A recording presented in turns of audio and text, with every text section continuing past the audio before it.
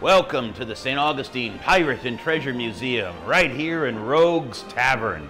And you're about to get your first challenge. We be pirates and we don't want to pay for our rum on our own pocket.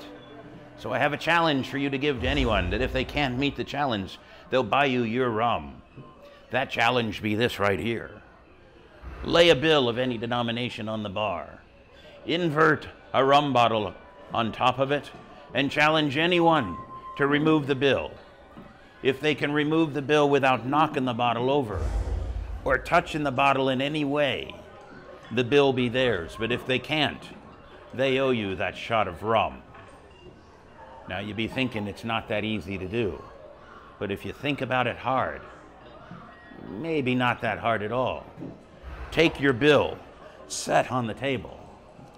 Roll the bill as if you were rolling your own cigarette. And as you get to the bottle, you nudge the bottle further along and further along until it comes to the end of the bill, watching closely not to knock it over, and you're not touching it. And right at the end of the bill, you can then remove the bill from the bottle, and you own the bill. Any challenger that can't owes you their shot of rum. Now think about it this way. There's one other way, a much more secretive way. You best not be trying that, but I'll show it to you anyway. If you take said bill, lay it on the bar with your bottle. Now watch closely, because this be of some scientific means. But you pull the bill to the edge of the bar, as far as you can get without knocking the bottle over. Take your favorite edged item.